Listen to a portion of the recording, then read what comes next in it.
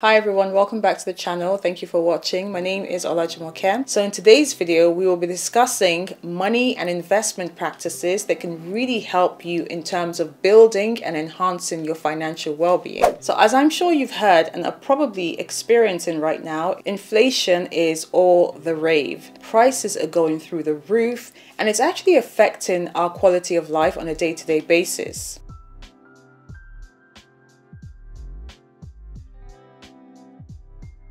Juxtaposed with this, of course, is the fact that interest rates are actually going higher around the world. This is, of course, because central banks around the world are trying to curb inflation by increasing interest rates over time. When central banks increase interest rates, it basically sucks the money supply from the economy, thereby reducing the rate of inflation. Now, that can be a very good thing on one hand for savers, but it can be a bad or detrimental thing for borrowers who have to borrow funds or loans at a higher rate. So I get the question a lot from my clients as to how they can invest alongside inflation or how they can protect their portfolios against raging inflation. And this is a great question because you really want to insulate the purchasing power of your portfolio against inflation. But the challenge with that, of course, as we've seen over the last 2 years, is that market conditions can change very quickly. So you really don't want to be in a position where you are churning your portfolio according to what is the order of the day. But instead of focusing on short-term phenomenon, I think it's more important to invest according to your goals and your investment objectives over the longer term. So in this video, we will be looking at several ways to really invest alongside inflation or insulate your portfolio against inflation. Now, although I am an investment professional, I manage wealth for high net worth individuals and families across the world, I would always say to you, make sure you get independent investment advice. All I'm going to talk about on this video is purely for educational purposes and should not be taken as investment advice or solicitation. So the first thing you can do is that you can invest in commodities via commodity stocks. When inflation goes higher, that actually benefits commodity producers and those who play in the commodity space. So for example, when oil prices spike, that causes a spike typically in oil price stocks.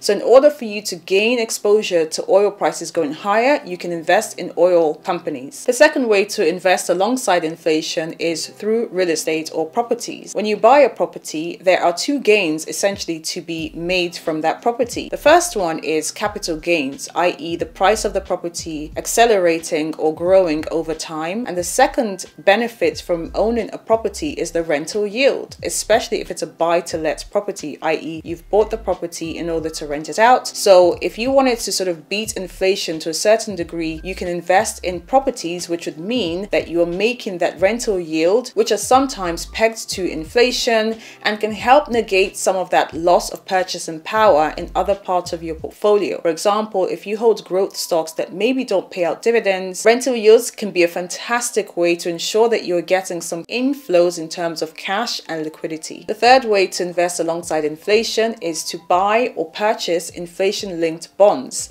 Now, there aren't so many of them out there and they may not be exactly pegged to inflation, but the ethos behind these bonds is that their coupons or the interest paid on the bond really varies alongside inflation. So when you get higher inflation, the rate you earn on the bonds goes higher.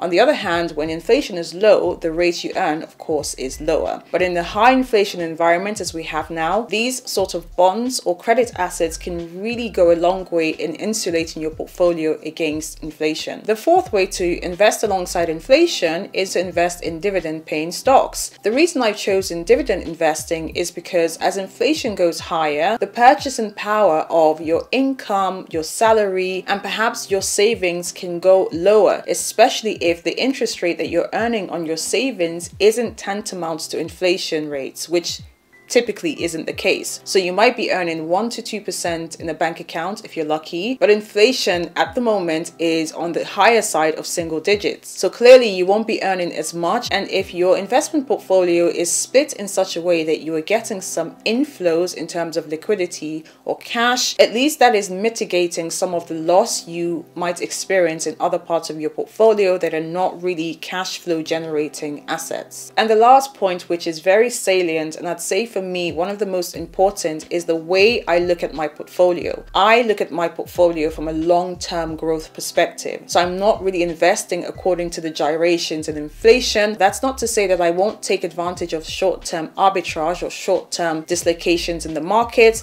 that could really enhance my portfolio. But in terms of the way my portfolio is split, in terms of my asset allocation, I'm very much a long-term investor. So I tend to look at things from a long-term perspective as opposed to benchmarking the performance of my portfolio on short-term gyrations in inflation or other variables. And I think it's really important to think about what your investment objectives are. So of course, over the last 2 years, we've had a ballooning in terms of valuations of stocks. And what we're seeing today is a pullback or a correction in that. Some stocks have been super overvalued, i.e. they've been super overbought. And now the markets are correcting for those factors. If I had the funds, I would be looking at investing in high quality, high value stocks that would most likely weather the storm if we do have another recession. That for me would be the most important part of capitalizing on the situation as we have today. So I do hope this video has been helpful. If it has, don't forget to subscribe to the channel and click the notification bell if you'd like to see more videos on investing and money management and of course wealth creation.